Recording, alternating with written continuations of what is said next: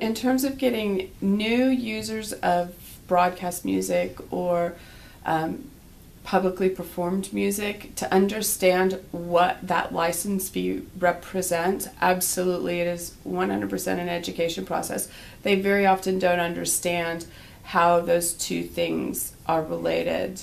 And there's that misconception of, hey, I bought the CD, I should be done now, that's playing in the background. So, yeah, I mean, this entire process is an education. It always has been. Even back in the day when it was really just getting a record deal, that was an education process.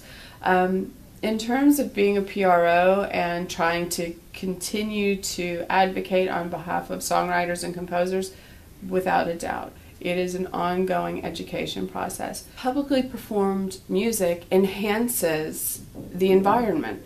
So, and you can experience that firsthand. You go somewhere where there's absolutely no music playing in the background. It feels a little cold, a little less inviting.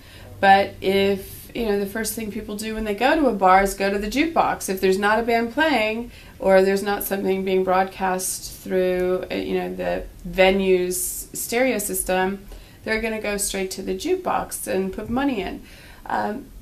And every time an artist's music is publicly performed, they're entitled to be compensated for that because they've added value to your environment. And your customers are going to buy a couple of more drinks because they're having a really good time. So you're being compensated by the value that having music brings to your establishment.